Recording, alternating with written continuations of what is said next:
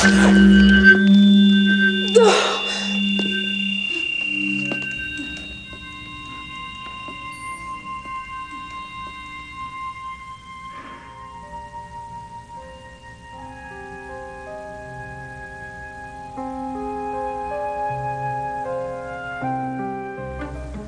authors aren't political creatures because children aren't. Politics means big things. Anyone who knows children know they live for themselves and the present moment. Yes, but children can be taught to find themselves and the present moment within an ideology. They're far more receptive to suggestion than adults, and that's what you've tried to do with this story. You are guilty of subliminal indoctrination. That's absurd. So you don't support the dissidents? No. You're not a member of the underground? No, I'm not a political person. Do you support us then? Have you supported what we've done for peace, for order, for stability? I told you I know nothing about politics.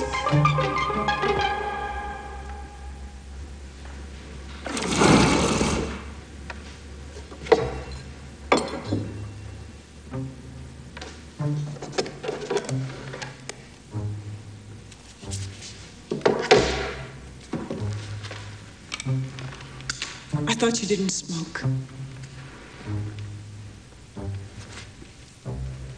This is my first.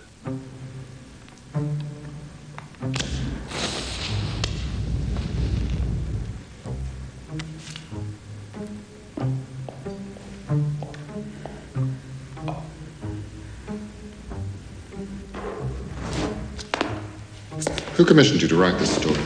Where is Closet Man? Who are the clothes that come alive in the story? We already have 2 turncoats in custody, the kindergarten teacher and the physicist. Who's the friendly rooster? How does he know when Mother will come? Is he in the government? We have a few suspicions. You're not one of those anti-smoking activists, are you?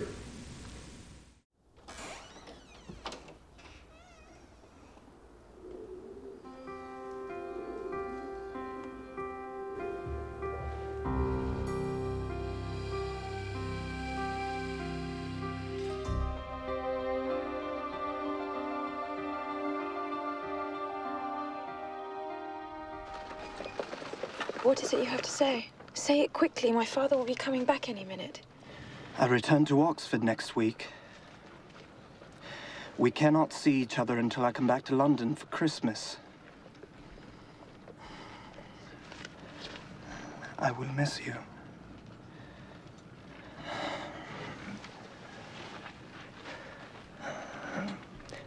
Will you promise me to not receive any other suitor in my absence? What right do you have to ask me that? A few kisses and you think you own me? I know your sort. You'll use me as a plaything and then run off and marry some milk-faced miss from one of the best families. No, that is not true. I am not like that. Go away! I shall do as I please. That is my father's carriage coming down the lane. Go.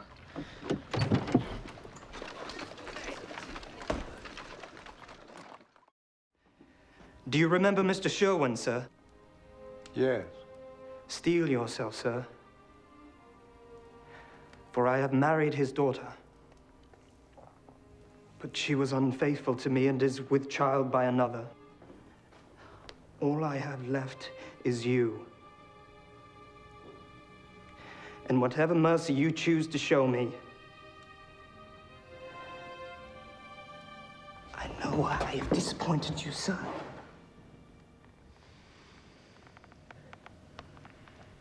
You have not disappointed me, Basil.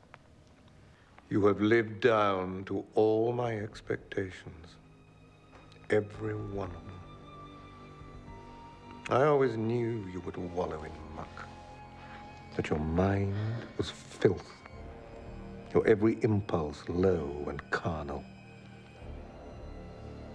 This is where your instincts have naturally led you. You have but followed your piper.